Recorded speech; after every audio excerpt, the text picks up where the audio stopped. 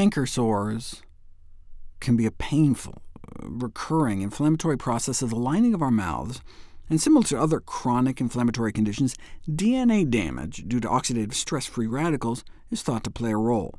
Normally, free radical production is balanced with antioxidants.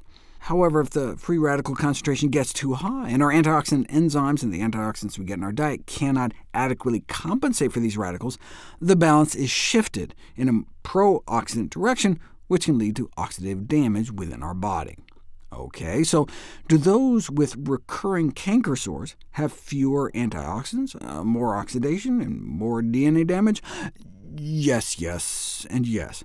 More pro-oxidants and more oxidative stress in their bloodstream, lower antioxidant status, and more DNA damage, suggesting it might be possible for antioxidants to help, but you don't know until you put it to the test. 16 boys and girls around age 12 with recurring canker sores given a whopping 2 grams of vitamin C a day. That's considered the tolerable upper daily limit for adults before you start getting diarrhea, and 1,200 milligrams may do that in a 12-year-old. But it's all about risks and benefits. How did they do?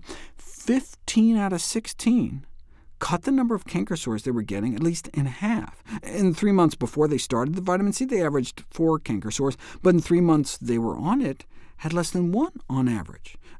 Then they tried stopping the C for another 3 months, and the ulcers started coming back, and so they added the C back, and the canker sore rate dropped again. What about applying antioxidants directly, like a turmeric gel, a gel containing 2% curcumin, the yellow pigment of the spice turmeric, swabbed directly onto the canker sores twice a day? It did seem to significantly reduce pain intensity and ulcer size compared to placebo, compared to a gel containing no active ingredient. But it would be nice to see a comparison to some active treatment, and from an independent research group not funded by the curcumin gel manufacturer. And here it is, a randomized clinical trial, a generic 2% curcumin gel versus a prescription steroid gel, and the curcumin worked just as well, providing strong evidence it can be used as an effective and safer alternative to steroids for the treatment of recurring canker sores. But if you remember, Topical Honey beat out the same steroid for both ulcer healing compared to the steroid, and pain reduction compared to the steroid. So if you're going to use something topically, honey seems best, but what if you just want to swallow something instead, but something that doesn't give you diarrhea? 31 patients with recurring canker sores were split up into 2 groups, getting either 20 milligrams of yeast beta-glucan fiber a day or placebo. That's the amount found in just 1/8 of a teaspoon of brewer's yeast or nutritional yeast. In the placebo group, no significant change, whereas in the yeast group, ulcer severity was cut nearly in half, so that's something else you can try.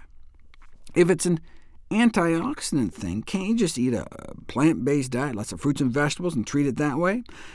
That's never been put to the test, though a plant-based diet could also make things worse if one is not ensuring a regular, reliable source of vitamin B12 through supplements or fortified foods.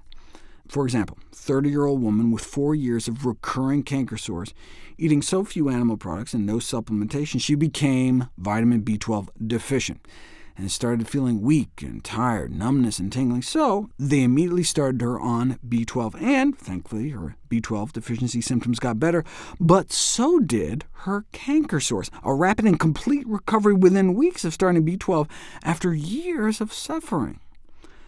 We've known B12 deficiency could lead to canker sores since the 70s, so much so that a recommendation has been made to consider B12 deficiency any time you see a patient with recurring canker sores. In fact, a number of nutrient deficiencies may do it. If you compare the lab tests of those with recurrent canker sores to those without, more than half of the canker sore group showed evidence of hematinic deficiencies, in other words, blood-forming nutrient deficiencies, compared to less than 1 in 10 in the non-canker sore group. So we're talking like iron deficiency and folate deficiency, in addition to B12 deficiency. So they gave them supplements, and their canker sores improved, especially among those who didn't have a family history of canker sore problems. OK, so you could see how vitamin and mineral supplements might help people who are deficient, but might a supplement like vitamin B12 help even in people not B12 deficient? Apparently so. As the title says, cyanocobalamin, the most common form of supplemental B12, may be beneficial in the treatment of recurrent canker sores even when vitamin B12 levels are normal. They took a group of 72 patients with frequent canker sores and gave them B12, regardless of what their levels were, and in 96% of cases they got better. And that was among both those who started out deficient and those who started out with regular B12 levels in their blood. But there was no control group, so you don't know how many would have gotten better anyway, and they injected the B12, and injections can have an even greater placebo effect than pills, especially perhaps with something like B12, which has a striking mad scientist-looking ruby red color in the syringe. But there had never been a randomized, double-blind, placebo-controlled trial of oral B12 for canker sores until there was. 1,000 micrograms of sublingual B12 a day for 6 months. And it took 5 months, but eventually the duration of canker outbreaks, the number of ulcers, and the level of pain were significantly reduced. And again, regardless of the initial vitamin B12 levels in their blood. So B12 deficient or not, vitamin B12 supplements seemed to help. By the end of the study, twice as many in the B12 group appeared to have been cured.